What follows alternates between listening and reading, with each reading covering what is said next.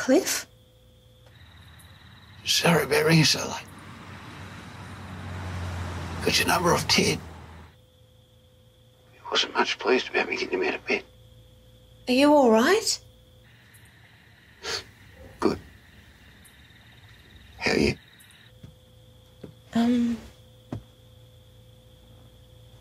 Good.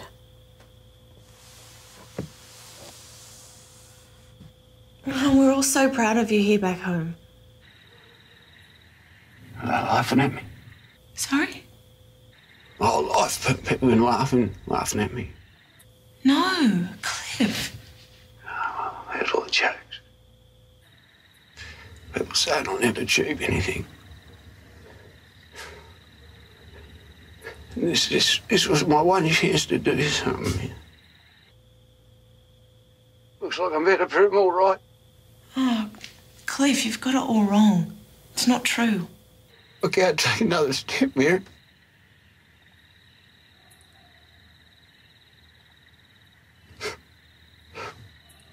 When my dad got sick, it's like he turned into a little old man all of a sudden.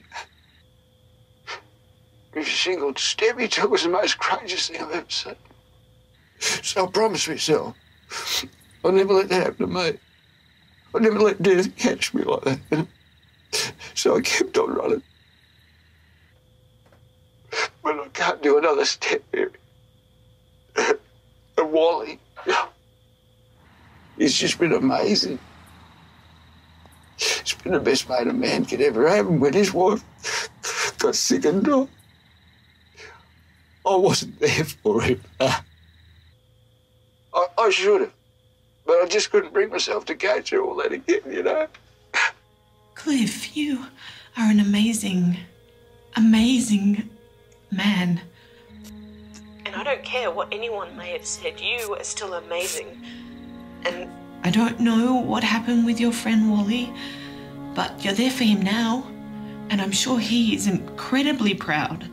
But I'm going to let him down. Again. You know, when I was out running yesterday and I hit the wall, which is usually about the 2K mark, I thought of you.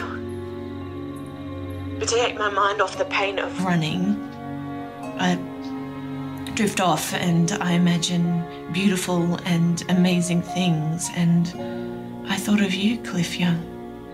I thought of you.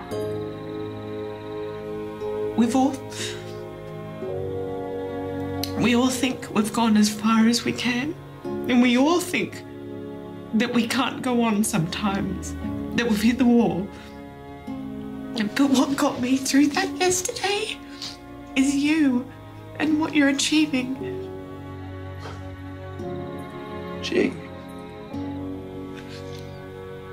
Do you know what else can help?